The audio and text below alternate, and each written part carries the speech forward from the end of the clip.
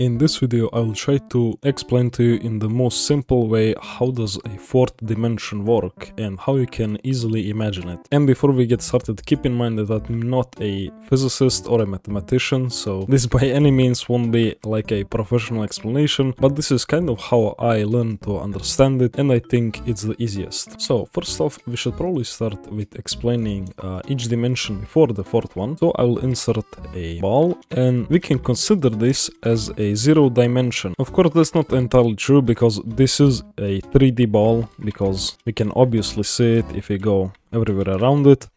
But imagine that this is just a dot and you have like a map, for example a GPS map, and when you have a GPS map you can like set a destination. So if we insert another part, make it for example like a grass. So you have yourself like a grassland, and let's just color this red so it's more recognizable. And we're looking at it like above, and now you can set like a waypoint, and let's say this blue ball is you, so this is yourself, and then you need to drive your car to the red point, and now you yourself do exist as well as the grasslands, but the red point on the GPS doesn't actually exist. And sure, while on your phone it is a 2D object, it doesn't actually exist. It's an imaginary thing, it's just a placeholder, and it's using mathematics to point out things and give examples. So now that we have a zero dimension covered, we can move on to the obviously first dimension. And I know this technically isn't only a first dimension because as you can see it does go a tiny bit up, but if we worked with something like this it will be really hard to see. So I will cheat a bit and call this a first dimension. So things in the first dimension can only go in a line. So in a straight line they have a left and right, and then after that we evolve to the second dimension, which would look something like this. So now you can go left and right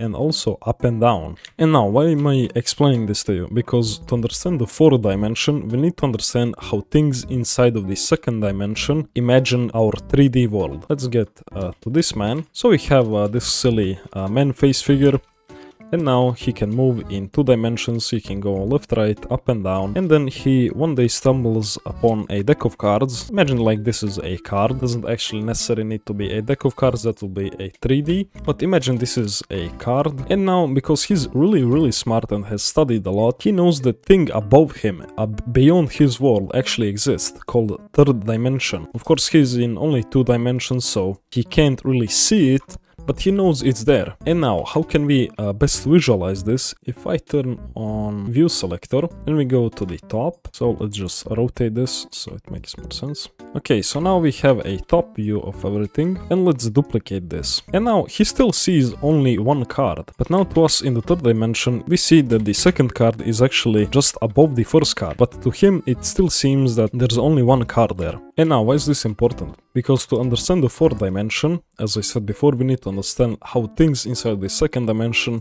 see the third dimension. So it's important to know that these 2 cards don't overlap. So they are per se on each other as the man in the second dimension sees it, but they don't touch, they do not overlap. And now to show that that's actually important, let's insert a cube and we'll make it 4 by 4 by 4. And now I will actually explain how you can see the fourth dimension. So considering these 2 cards are actually in the third dimension, and us in the third dimension world we can see them, it's obviously 2 cards, they're not touching, but the man in 2 dimension again sees only one, and for him y-axis has no meaning to him, he can't even comprehend it. So same to us. If we select this cube, as you can see we have some axes. We have the X, we have the Z and Y.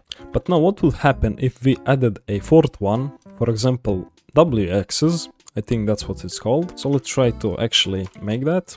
And I will just recolor this so we know which one is which, so I can explain it better. So these are the 3 axes of the third dimension. Obviously we have left, right, front, back and down and up. But now let's add a fourth one, as I've said. And of course this doesn't necessarily make any sense because it's still in a 3D world. But just imagine a new space where there's like a fourth axis and things inside of it don't overlap with the things in the third third dimension. So to visualize this better, we can duplicate this cube and slightly move it. I'll just recolor the second one so we can see it better. So a normal cube in the third dimension looks like this. Obviously we all know it, but in the fourth dimension it will look something like this. I don't really have the tools to make it look exactly as it's intended, but just imagine that on each of these corners these two are connected together. So there will be one line from here to here, another from here to here, and another from here to here, and all around the two cubes. So now I know I might have just confused you and didn't really explain much, but let's go back to the second dimension guy, as if we go at the top, which is how you see the two dimensions, to him it still looks like there's just one card, because he can see the things in y-axis,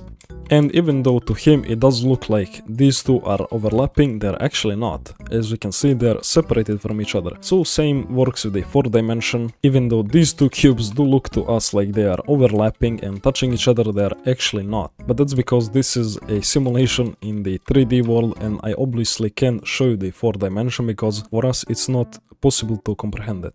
Another example I can show you is if we take this rig and create a wall, and imagine this is our 3D world, it's like real life. You obviously can't look to the other side of the wall, actually through the wall, but beings outside of our 3-dimensional world, inside the 4th dimension, in theory could probably just look besides the wall. Same as with the cards example, if I duplicate this, and in the 2D world this looks like a one card, and obviously in the 3 world we can see that it's not only one, it's just above it. So that the beings in the higher dimensions can see every dimension below them.